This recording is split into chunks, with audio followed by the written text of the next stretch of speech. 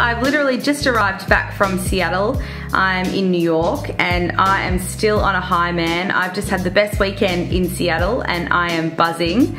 That stadium, CenturyLink Field, is so cool. There's navy and green everywhere. They're a big sporting city. Everyone's very friendly and they want to chat to you about their local team and they want to know your story. It's a very social place to visit. One of the cool things we did do was a tour of CenturyLink Field. Cost 14 bucks. And you get to stand on the field, you get to go into the locker rooms, you see where the press and the TV commentators set up for the day. This is the view from the top of CenturyLink Field. Not bad, hey? We learnt that the stadium can hold 70,000 people, but on the day, man, I swear it felt like 700,000. Those 12s are so loud.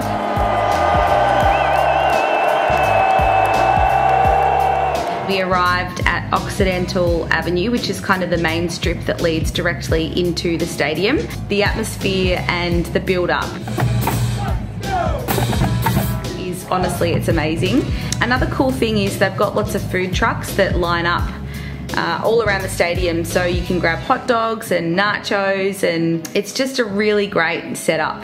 I'd recommend getting into the stadium about an hour before kickoff.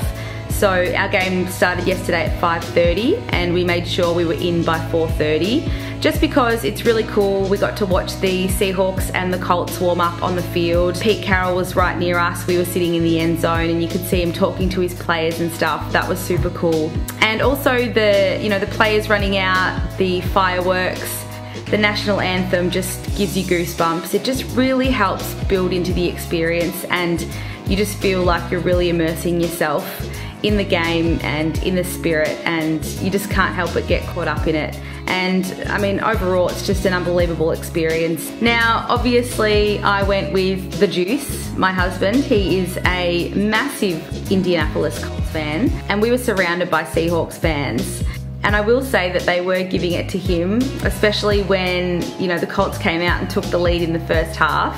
But it was all friendly, it was all good natured, they were all high-fiving and hugging at the end, and they really respect people that come and show their colours. So as long as you're not a dick and you know you're just barracking for your side and you're not too antagonistic, you're not going to have any issues no matter who you support. It's a very friendly and welcoming atmosphere, so all good. If nothing else, you've got to go though just to hear the noise that the Seahawks fans make.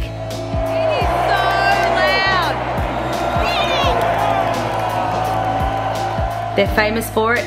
They do it when the opposition are trying to make play calls and set up and work out their next move. Just sitting at CenturyLink Field, half the stadium is open and you get to see the beautiful Seattle city backdrop and the night lights. It was just truly magical. You got to do it.